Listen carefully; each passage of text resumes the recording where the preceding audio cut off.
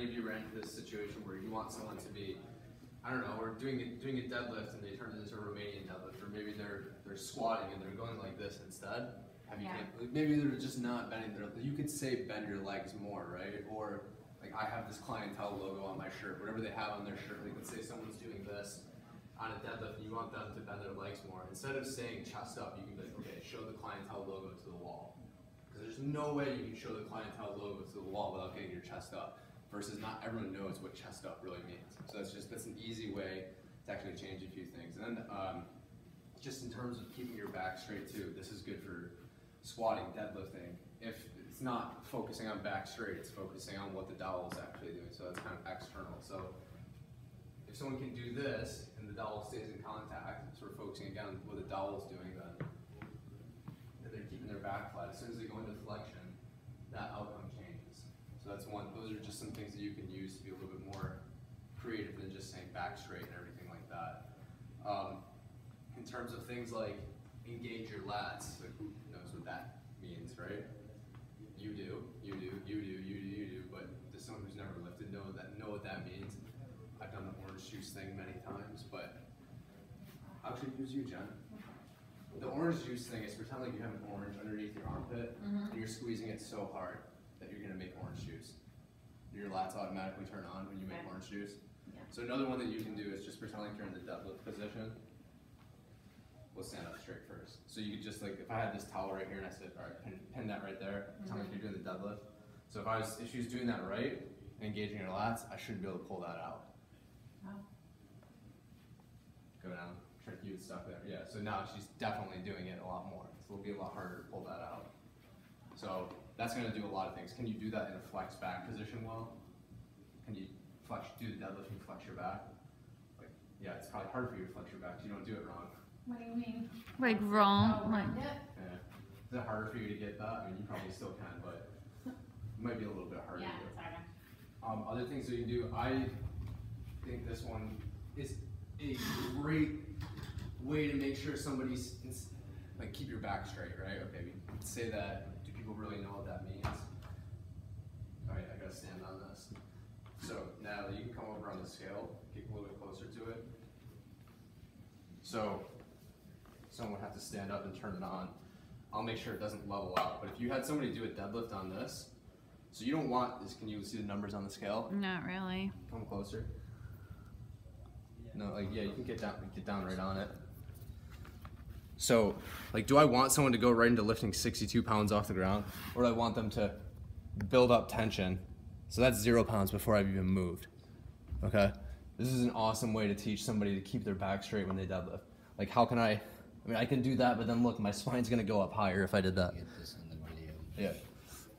So if I do it wrong and I'm taking it out of there, like, see how, notice how my back's not moving at all? Okay, let's say I started out right here. Let's say I want just going like this. That's what would happen if somebody was basically like, okay, trying to pull the weight out. You would easily notice that their back was going into flexion. So that's just a super easy way to, it's self-correcting. So you already know what's gonna happen if you do that. That's just some examples of external props that you can use when you're cueing things like that. You can definitely do this on other exercises too. So external cues, for example, when she says grip the floor for a squat, that's an external cue because the focus is on the floor. Okay.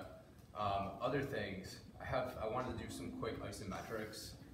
Well, let me jump in real quick in terms of external cueing. A subset of that is kind of like the tactile cueing. Yeah. You know what I mean? One of the big things that I like to do, which has always been proven to create great success in having people correct their technique, is putting your own hand on there. Instead of using a dowel, using other like props, use your hands. And you know what I mean? If anybody's been in a class of any sort and the instructor comes over and puts their hand on you, it automatically, they're like, oh, this person's giving me personal attention straight away. So like the fact that like you're gonna place your hand on them, that already helps to like formulate this like added value that they're getting out of the session with you.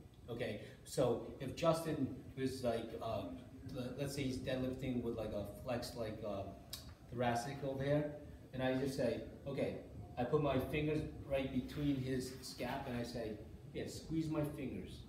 As soon as he does that, and I'm like, yes, right there. Because I'm like, I don't want you to do anything up here, so they know what to avoid and where to focus their attention, which is the mid scap. And then I'm saying, oh, you just started rounding, so squeeze it again. So as soon as he knows where he's trying to squeeze, now you're isolating and you're teaching these clients exactly what you're trying to do. If I'm pointing here and he's squeezing up here, he's squeezing, but he's squeezing up here. I'm like, no, you're up here right now, okay? I want you down here. And that's how you do it.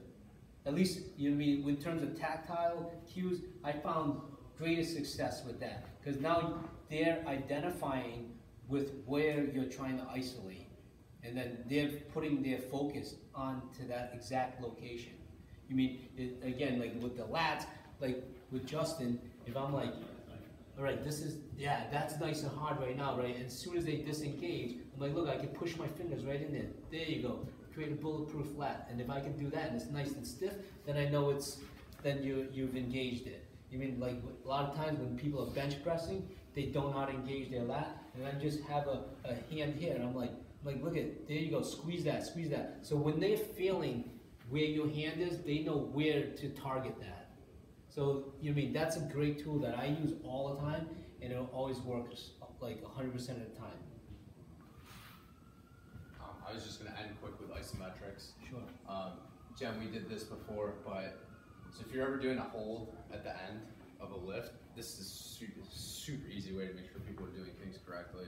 So like, let's say your person's doing lunges and they're going like that. Well, don't let them come up until they fix it. Okay. So if someone ends their lunge like this, be like hold, and then that would be like the tactile cue she was just talking about. This is the easiest. There. You can't come up until you get end in the right position. For the isometric things, you can use it for anything, but the load shouldn't be too heavy. Okay. So if someone has errors in their squat, and maybe they can squat, they're squatting like 135, I'm gonna have them do isometrics with like 10 pounds on each side, just until they get it down. I would do. Who struggled with people getting push-ups down correctly? And especially at the bottom position, getting to the bottom position. I have. Can I use you for an example? Yeah. So if we just made the push-up a lot easier, like what do you see? People pinch their shoulder blades together way before they're supposed to, and then they don't get depth. Just go into the push-up position. So if we did like a band one right here, go all the way down, and then just hold.